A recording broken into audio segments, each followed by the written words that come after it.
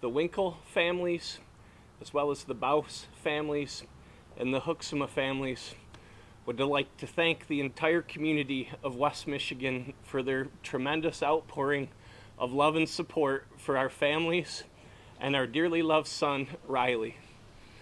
Riley's mom and myself would like to give special thanks to the Muskegon County Sheriff's Department, the Michigan State Police, the United States Coast Guard, and especially to Cal Kuning and the Ottawa County Sheriff's Department for their tireless and relentless efforts in finding us our boy back.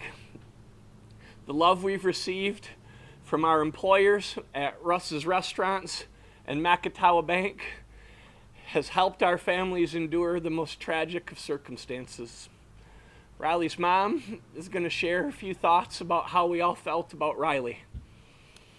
For those of you that didn't know Riley, he was just a great kid. He was nice, he was sweet, everyone loved him. And on that day, you know, memories that both of us had, he had a great Father's Day dinner with his dad, and I will remember a amazing hug out of the blue from my son. And on that day in the water, he died doing what he loved.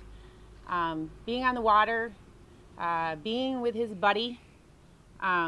We will never look at Lake Michigan the same, and every time we do, we'll remember him. And we will never forget the amazing support of this community. It has been absolutely amazing and overwhelming with the posts and the stories. And I just want to say thank you as well for that. And also, I just want to say that, you know, we're going to be angry, we're going to be sad, and we're going to ask why. But ultimately, we know that God has a plan, and we need to trust that. And we know that we're going to have a huge hole in our family, but we're not going to let that hole.